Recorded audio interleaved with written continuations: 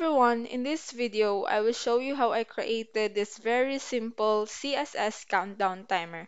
So I created this using only pure CSS, and as you can see, when it hits the last number it disappears and it will be back again when the page is only reloaded.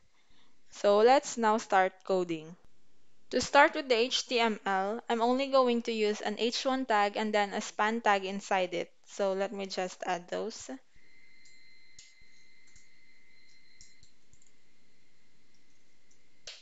There.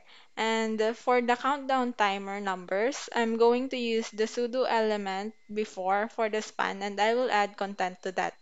So let's now proceed to the styling, and for the next minutes, I'll be adding the styling or the CSS to the element.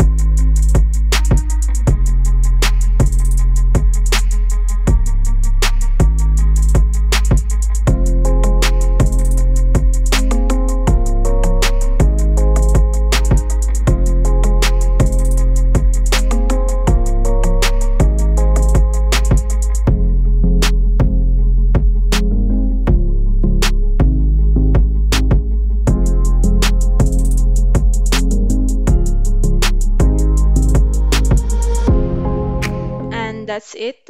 That's how simple and easy it is to create a simple countdown timer using CSS animation.